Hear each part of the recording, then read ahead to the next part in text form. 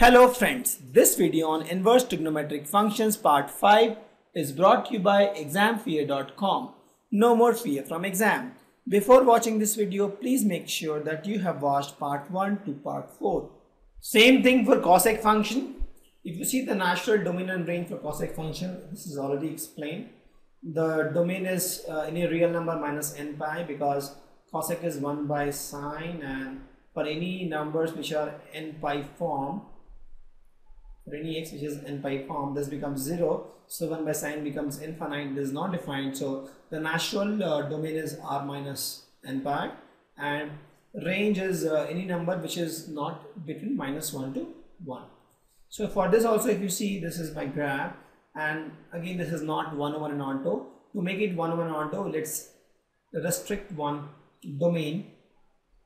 Let's get an interval for which this becomes 1 over onto. So if you take this interval, here also if you see, for two values we are getting same output. Example, this guy will give you same output and this guy will give you same output. So this is not the correct interval we are talking about. So let's take this minus pi by 2 pi by 2. Let's take this interval. Let's take this interval. So let me put a line here. If you take this interval, here if you see, every value has a unique output. If you take any value in the x, it has unique output in y.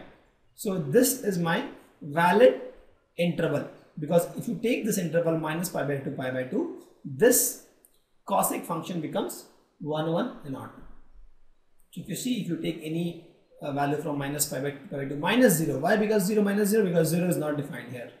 Please note, 0 is not defined, so this is minus 0. 0 is not defined, so minus pi by 2 pi by 2 minus 0, then this becomes 1 over 1 and onto. Correct? So if this becomes 1 over and onto, the restricted domain and range for cosec function is this value. Correct? Minus pi by 2 pi by 2 minus 0. This is my domain, and range is any real number minus 1 to 1. Now to find the cosec inverse restricted domain and range, just flip it.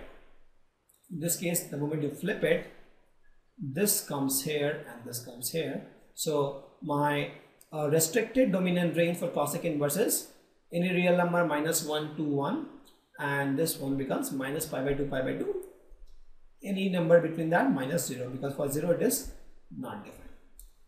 And also if you see, this was one branch, but there are a couple of other branch also for which this holds true.